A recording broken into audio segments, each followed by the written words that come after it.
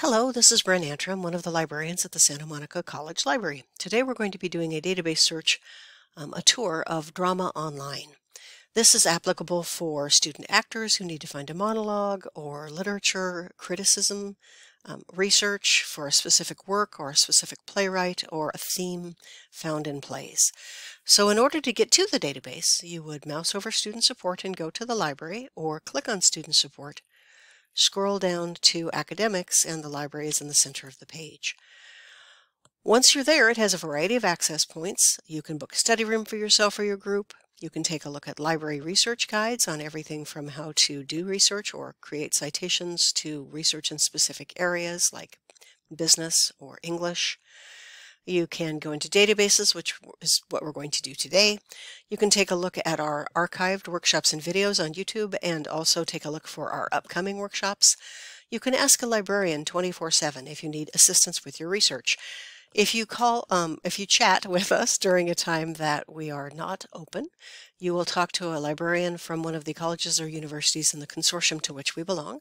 If they are unable to answer your question, they will create a ticket, and when we come back to work, we will follow up on that ticket on email to make sure that you got the answers that you need. Further down the page, we have our upcoming events. We have links to our various resources, our hours and contact information, and our social media links. So heading into the databases, there are a number of ways to get into the databases and filter it down to what you actually need. I would not recommend a search for databases for this search because, say for example, I'm looking for a specific playwright.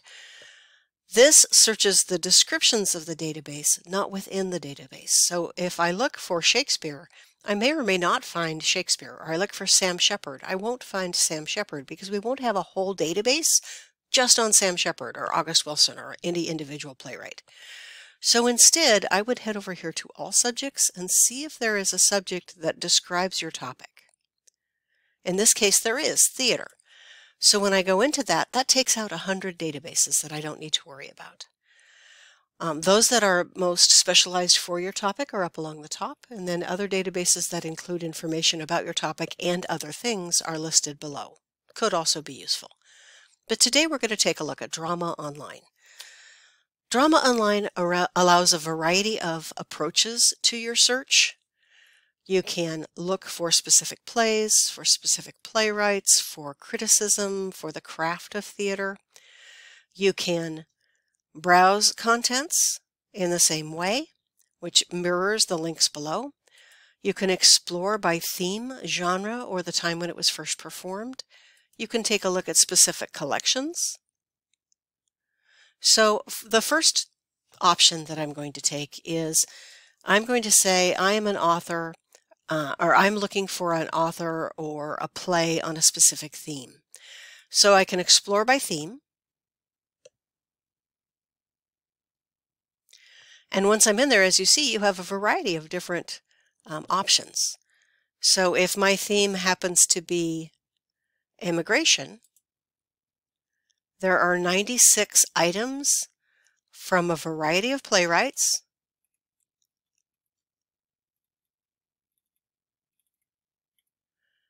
in a variety of content, some plays, actual plays, books about the plays, images from the plays, etc. Specific plays that you can click on to go in. And once you're there, you can take a look at this play. And in the play, it may have a short video introduction. It gives you related content, and it tells you about the play. Okay. So that's one way that you can use the database. The other way is, say you are a student actor and you need to do a monologue. You can do an advanced play search, and this actually allows you to either find a specific play or to look for a monologue. So say I want to do something on freedom. It can be any gender, but it has to be at least 500 words. I search that out,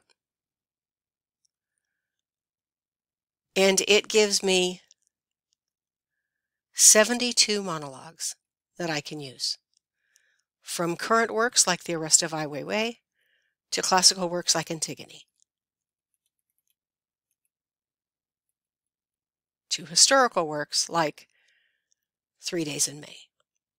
So there are a number of different ways you could do this. And then you can say, okay, of these, how many scenes are there? What are the themes within it? When was it first performed? What is its genre? Okay. And how many scenes are in it? Female characters, male characters, play word length. So you can pick one. In this case, I'm going to pick The Arrest of Ai Weiwei. And then within that, it will give you the actual text that you can then use for your monologue.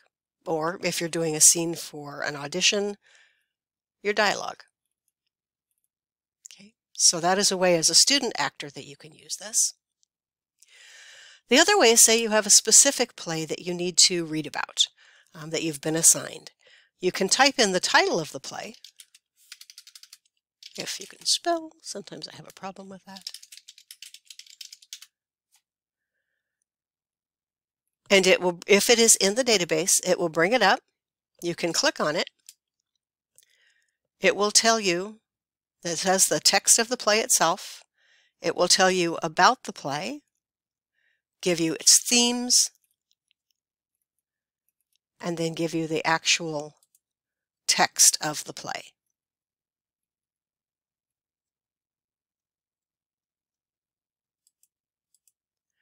So there are a number of different ways that you can use this. It also gives you options to find out more about the play. Under Play Tools, you can take a look at the character grid, the words and speeches, and with all of these things, you can save it, you can print it, you can share it, and you can cite it. Make sure when you cite it that you fix the citation when you put it into your report so that you don't get points knocked off because the bot messed up your citation. This is a very useful and flexible database for a number of different classes, from literature to acting to theater craft. If you have any questions when you're using it, please don't hesitate to reach out, and good luck with your research.